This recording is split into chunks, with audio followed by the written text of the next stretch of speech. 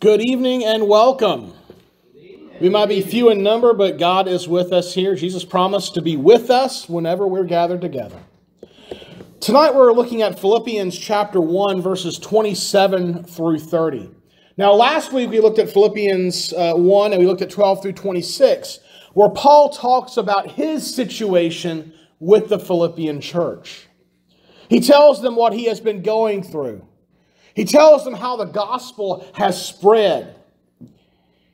He tells them that he is confident that whether he lives or dies, God would continue to work with the Philippians and would continue to spread his good news. Now, Paul turns now his attention to the Philippians, because not only was he concerned about answering what they wanted to hear, he wanted them to hear a word from him regarding what they were going through. Word had reached Paul that they were having some difficulties. Now, these weren't difficulties as in like the Corinthian church had, or even maybe the Thessalonican church, but they still faced some opposition that was coming up. They had troubles of their own. And so Paul tells them that you're going to face opposition. You're in Jesus, you are going to face opposition. And here's some things that you need to remember when you are facing that difficulty. He tells them that in the face of opposition, we have to be united. The church has to be united in living for Jesus. That's what it's all about. And there's three things we see regarding that in this passage. One is that we are citizens of the kingdom of God. That's something we have to remember. And that facing opposition shows that we are actually saved. And then lastly, a little word that we don't like to talk about is the word suffering. But lastly, we'll see that suffering for Christ is part of the Christian life. It's not something that we can avoid. So we are in Philippians chapter 1. And we're looking at verses 27 through 30. Paul writes this: "Only conduct yourselves in a manner worthy of the gospel of Christ, so that whether I come and see you or remain absent, I will hear of you that you are standing firm in one spirit, with one mind striving together for the faith of the gospel, in no way alarmed by your opponents, which is a sign of destruction for them, but of salvation for you. And that too from God. For to you it has been granted for Christ's sake not only to believe in him, but also to suffer for his sake, experiencing the same conflict which you saw in me, and now hear to be in me." Well, Paul starts off by addressing the Philippian situation, that they needed to remember that they are citizens of God's kingdom. Paul writes, "Only conduct yourselves." The word for conduct yourselves there literally means to live as a citizen of. It's the word we get our word politics from. Polis meaning the Greek city. So you represented your city. You represented where you were from. And you did not want to bring shame to your city, to your town. You didn't want that to happen. It was looked down upon. So you wanted to show people that they could be proud of what city you came from. So Paul says here, you need to live as citizens. Citizens of what? Well, Paul later in chapter 3 tells the Philippians that they are citizens of the kingdom of God. They are citizens of heaven. And so we have to live as if we are citizens of heaven. Now, what does that mean to live as a citizen? Well, Jesus in the Sermon on the Mount, he talks about that. He gives in Matthew 5 through 7 the ethics for kingdom living. So if you want to see what living for the kingdom looks like, you can go and see what Jesus has to say about representing God's kingdom here on this earth. The Philippians are in the world, but they were not of the world, and we are the same way. Our home is not here. We may be here right now, but we are merely passing through. Our home is in heaven. Our home is with God.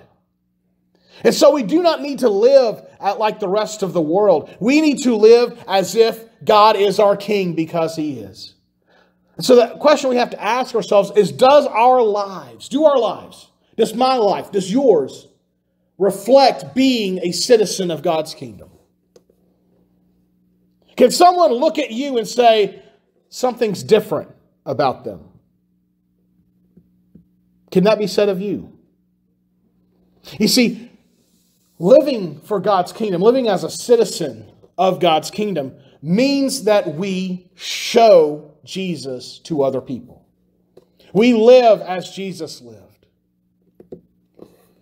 That is what it's all about. And that's what Paul continues here. Conduct yourselves in a manner worthy of the gospel of Christ. Does the way you live show the good news to other people? Not just with words, not just saying you believe something, but can they look at your life and see something different, that the good news has changed you and transformed you? We talked about that this morning. Have you been changed by the good news, and can other people see that in you? So when we face opposition, that's what Paul is addressing here. When we have the world going against us, do we go with the flow? Or do we swim upstream? It might be difficult. I'm not saying it's easy. But we have to conduct ourselves the way Jesus wants us to. We need to live the way Jesus wants us to live. Worthy of the gospel. So do we go forth from this place? Do our lives line up with the good news? Or do we contradict it by living just like the world when we leave these walls? Too many believers have this whole idea Sunday is the day for church, and I live my life the rest of the way I want to the rest of the week. That's not the way we are to be. We're not Sunday-only Christians. We're 24/7 Christians. That's what this is all about. That's what it means to live for God's kingdom, to conduct yourselves in a manner worthy of the gospel. And we don't need someone to take our hand and walk us through it. The Philippians didn't need that either. Paul says, in continuing in verse 27, so that whether I come and see you or remain absent, I will hear that you are standing firm in one spirit. Paul says, whether I come again or not. Paul's confident he'll get to visit them again. But Paul's made plans before. And God has said, no, I don't want you going there. I want you to go over here. So Paul's saying, even if I get released, I want to come back to you. My plan is to come back to you. But God might send me somewhere else. And you don't need me to hold your hand to do this. You don't need me to be the training wheels on your bike. You have got this. You can do this, is what he says to the Philippians. And that's the same message for us. See, our faith is not in any person on the face of this earth. It's not in a pastor. It's not in a preacher. It's not in a television personality. It's not in scholars. Our trust is in Jesus, and Jesus promised to be with us and walk us through this life, to strengthen us for whatever it is that we face, including when we face difficult times. And believe me, we are going to be facing difficult times. The world has always hated Christians. Jesus says, you know what? If they hate you, know that they hated me first. The world does not like us. The world does not like what we teach. We teach that Jesus is the only way to be saved. But that's so exclusive. Surely there's another way. Surely all religions lead to God, lead to heaven. No. Jesus is the only way. We teach that the only true source for authority is God's Word. Other people say, well, that's just a man-made book, isn't it? No, it's not. It's God's very own breathed out words to us. We say that marriage is to be between a man and a woman. The world says, oh, but love is love, right? No, it's not. That's not the way of things. We preach that there are consequences for not trusting in Jesus, that there really is a hell. But we don't like to talk about that. Surely God's loving, right? So He wouldn't send people to hell. No, people, because they choose not to trust in Jesus, go there themselves. They already stand condemned before their sins. We have a lot to say that the world does not like to hear. So we will face opposition. If we are living for Jesus, we will face opposition in this world. Now, sometimes it might not be to our face. It might be behind our backs. But the way this world is going, our country is becoming more and more hostile to Christian teachings. And we're going to face opposition, whether we want it to or not. It might not be this year. It might be not in the next 5 years. It might be more than a decade away. But soon we'll have to face opposition directly against us, just as the rest of the Christians in the rest of the world have to face it. They face death every single day. They face imprisonment. They face loss of family, loss of job. They face insecurity of every sort. I saw today that 17 missionaries in Haiti were captured and kidnapped. Christians in Africa are routinely killed by the Fulani herdsmen. In Afghanistan, they knocked on doors and opened up and shut believers for simply believing.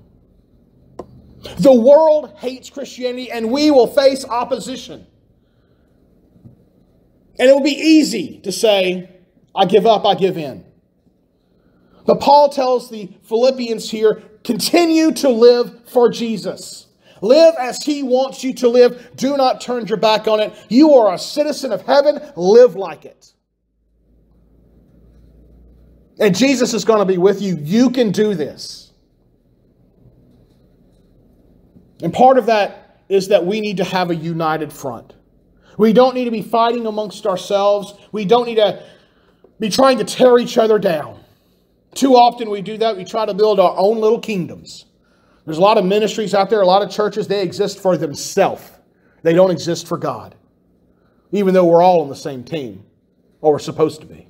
But we are to present a united front. Verse 27 continues. Paul says, I will hear that you are standing firm in one spirit, with one mind, striving together for the faith of the gospel. Paul gives here, he uses military terminology. The Philippians would have understood this. Philippi was a Roman colony city. Its laws, its streets, its buildings, everything was designed to look like a little miniature Rome. The citizens were Roman citizens. They understood this. They got this picture. He tells them that they are to stand firm. This is a picture of a soldier on the front lines not giving ground to attacks from the enemy. Now the thing is, as one soldier by himself cannot hold the line. The Roman army was strong. It was known for its unity and its strength and its power. And part of that was the way they operated. You would have not just one soldier in the front lines. You would have multiple soldiers in a line together, shields in front of them, full body shields, locked together, overlapping one another. And you have another row behind them doing the same thing. Each soldier depended upon the other to keep the line from breaking. That's what we're called to do. We are called to be there for one another, doing our tasks, doing the jobs that God has called us to keep the enemy from winning. We are in a war. Paul realized this. We need to recognize this. And we need one another to stand firm, to not give in, to not go with the flow, to not go with the crowd, to not give in to what the world wants. We need to stand firm in one spirit, united together. A church that is divided is not going to accomplish very much for God's mission, for God's purposes. The people of God, if they're not united, nothing is going to be accomplished for God's purposes. Be working against each other. That doesn't solve anything. So if we want to stand against the world, which is what God calls us to stand firm where we're at, we need one another. And I can't stress that enough. We are so individualistic in America in the way we think, because we often think it's about me, what I can do myself. But we got to realize that in God's kingdom, that's not the way we live. We live needing one another, to encourage one another, to pray for one another, to lift up one another, to exhort one another, to correct, to hold each other accountable. We need one another to live for Jesus in this world. If we try to do it by ourselves, we're not going to be able to hold the line. We are going to fall and fail. A church needs to be united, and its members need to remember that. Now, Paul shifts metaphors here in this verse as well. He says, with one mind striving together. He switches from a military metaphor to something that the Greeks would understand. He switches to a sports metaphor. The striving together comes from two Greek words, soon meaning together and athleo meaning to strive. It's the word from we get our word athlete from. And this word was used in ancient times to refer to group wrestling events, not tag team wrestling. This is where you would have multiple people on one team wrestling against multiple people on the other team, all for the goal of winning. Paul loved his sports metaphors. I'm sure on Sunday afternoon, Paul would have probably been in front of the TV watching football. And that's a great picture for what Paul's getting at here. You have a football team against a football team. And each person on the team plays their part. And if they don't play their part, what happens? Bad things happen. If the offensive line doesn't protect the quarterback, what happens to the quarterback? He gets sacked, usually. If the receivers decide they don't want to catch the ball, they just run down the field or they just stop where they're at, what's going to happen? Well, they're not going to catch the ball. You see, every single one of us does a part. We have moved from standing firm to moving forward, striving together for the faith of the gospel, for the truth, for the trust in the gospel, for what the gospel contains. We talked about the gospel this morning. It is the primary thing we need to remember. And it's what we are all together to do. Not everybody is a gifted evangelist. Not everybody can go door to door and knock on a door. Not everybody can sing God's praises beautifully. Not everybody can really open up their home to welcome others. Paul talks about this a lot in his letters, and he says, we've all been gifted differently, but we're all members of one body. Just like the toe is not a finger, and the foot's not an eye, we all still play a role in serving God and building up the church and reaching other people. We have to strive together to do this. We have to be on the same team. Once again, unity is a big deal. That's part of the reason Paul wrote this letter. This very personal letter to this church. A church he cared for so very much. He didn't want them to succumb to the world. He didn't want them to fall away from what they should have been doing. And he says the key thing to do this is to live in harmony with one another, to be united together. A united church is a powerful force for God's good, for God's mission, for advancing the kingdom. But a divided church is not going to get anywhere. So we're to present a united front against the world when it attacks.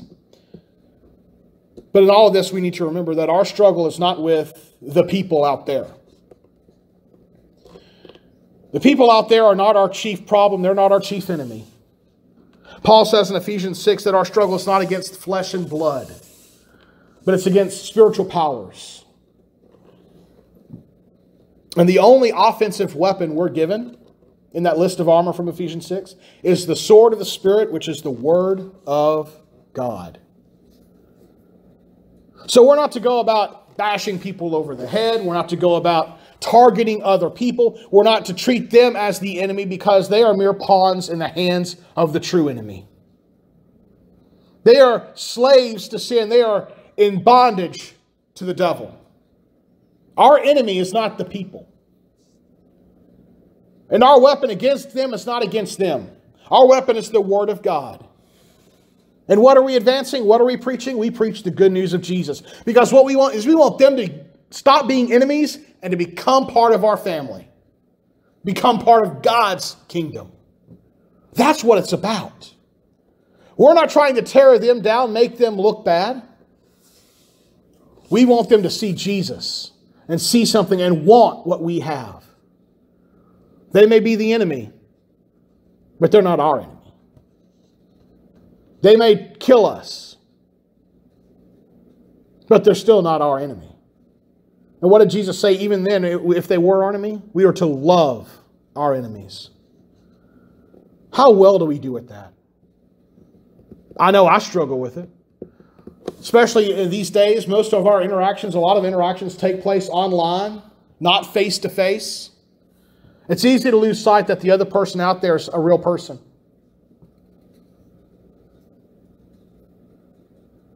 But they're not our enemy.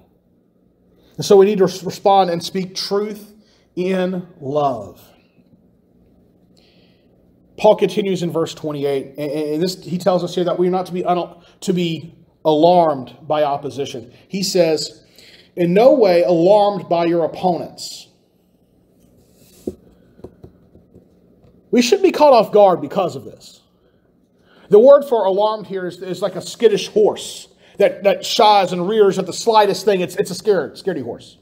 That's not the way we are to be. When we're attacked, we shouldn't be surprised. Remember what we said? If they hate you, know that they hated me first, Jesus said. This opposition to the gospel, to the good news, to the advance of God's kingdom should come as no surprise because we do have an enemy. Peter in 1 Peter 3 verses 15 through 16 says, but sanctify Christ as Lord in your hearts, always being ready to make a defense to everyone who asks you to give an account for the hope that is in you, yet with gentleness and reverence, and keep a good conscience, so that in the thing in which you're slandered, those who revile your good behavior in Christ will be put to shame. Peter was saying, hey, they might be lying about you. They might be slandering you. You keep on living the good life so that everybody knows that they're lying. So that nothing will stick to you. How are we doing in that way? Is there enough evidence to convict us of being Christian? Or do we look like the world? Maybe their accusations are true. Maybe we're not acting like Christians. Too often that's the case too. We are human after all. We do sin. We do mess up. But where are we at when it comes to this? And are we ready to explain what Jesus has done for us? When people ask, what's going on in your life? How are you this way? Why are you so different? Why are you acting the way you do? Are we ready to say, well, it's Jesus? And explain what that means? We're not to be alarmed. We are instead to be ready. Now, the second area here is facing opposition. When this happens, it serves as a twofold sign. Verse 28 still. This is a sign of destruction for them, but of salvation for you, and that too from God. You see, when opponents attack us for believing in Jesus, for living for Jesus, that's a sign that they are not on God's side. And that they are bound and doomed for destruction. Just as Satan is bound and doomed for destruction. That's their lot too. When the world attacks us, we have to remember that the world is against God. And if it's against God, it's against us. That's all there is to it. We're citizens of the kingdom of heaven, and so we automatically have a target on our backs. That's the way of it. This is a sign, it says, not of destruction for them, but salvation for you.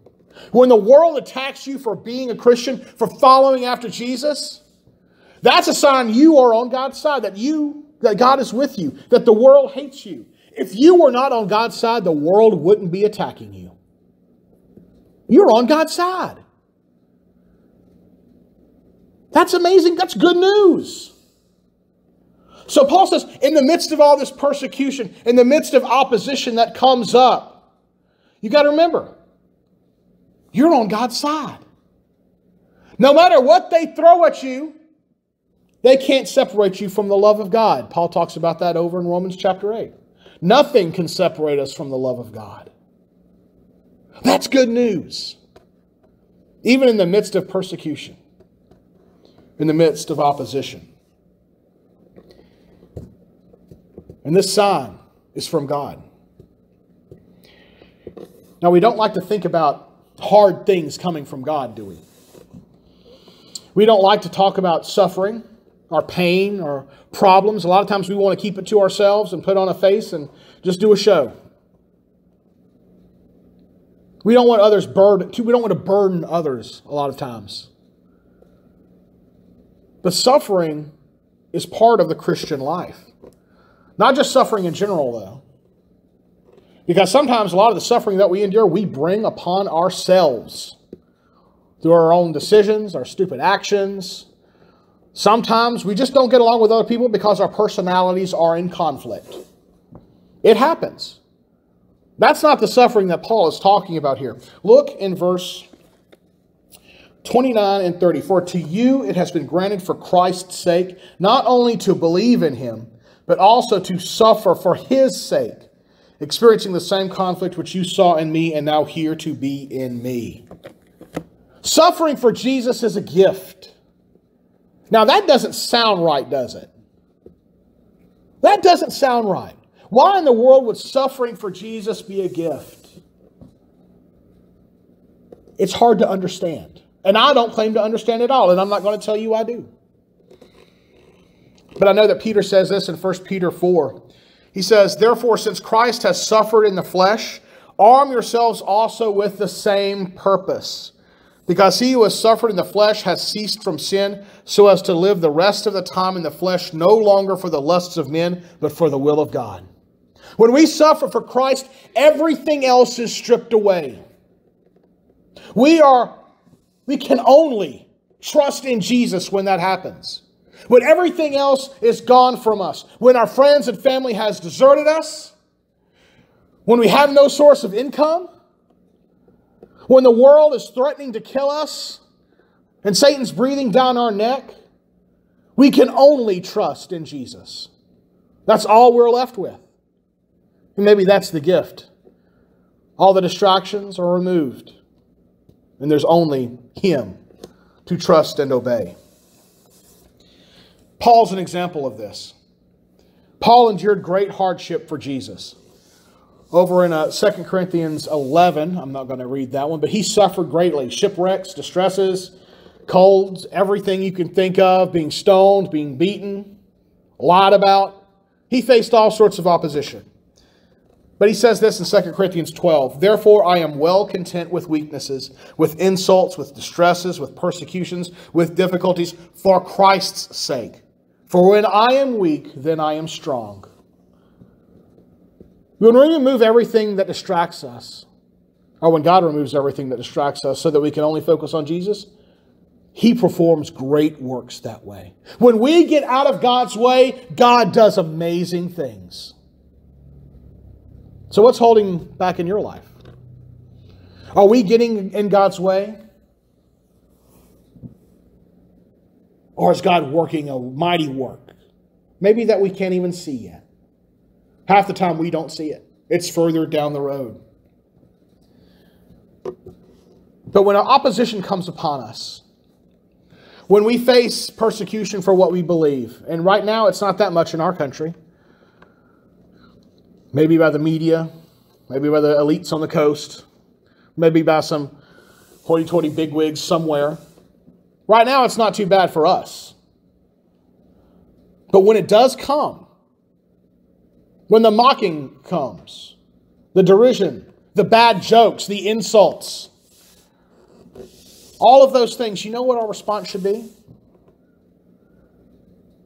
It's to take joy in it. Joy is not about our circumstance. That's happiness. Joy is about an attitude of seeing what God is doing no matter the situation, no matter how dark life can get. We are to respond with joy. In Acts chapter 5, Peter understood this. It says after they were arrested and scourged and beaten, it says they went on their way from the presence of the council, rejoicing that they had been considered worthy to suffer shame for his name. Are you ready for that?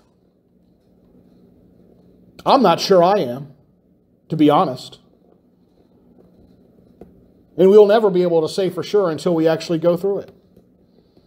There have been Christians who seem strong, but when persecution hits, they turn tail and run. They don't hold the line. And yet there are Christians who it seems like they were some of the weaker ones, and yet God does something mighty through them, and they stay faithful. So how are we going to respond when opposition comes? The church needs to be united, offering a united front. We need to remember that we're citizens of God's kingdom, not of this world.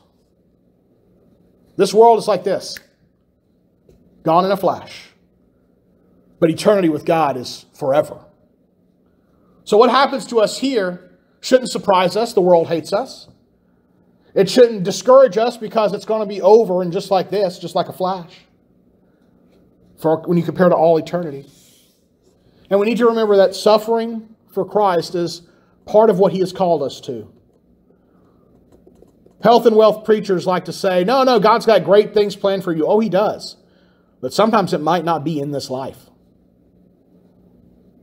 God's not about your prosperity. He is concerned with your holiness. That's something we need to remember. Sometimes He lets us go through things to draw us closer to Him. So how are you going to stand? Let's pray. Almighty God, we are so thankful for your love, Lord, in your grace towards us. Lord, we don't have it bad right now here. But we know the world hates us and that Satan has targeted us. But we know that you are with us and that you are able to strengthen us to endure. Remind us that we live for you and not for this world. Lord, we lift up our brothers and sisters around this world who are suffering for your name. Those 17 missionaries in Haiti, Lord, we lift them up to you. And Lord, we pray that you would just work a miracle and free them, Lord. That they might be able to share their testimony, that they might be able to share their gospel, the gospel of your grace and goodness even more, Lord. Bless them. Lord, we lift up our brothers and sisters who are in other countries who are facing death for simply trusting in Jesus.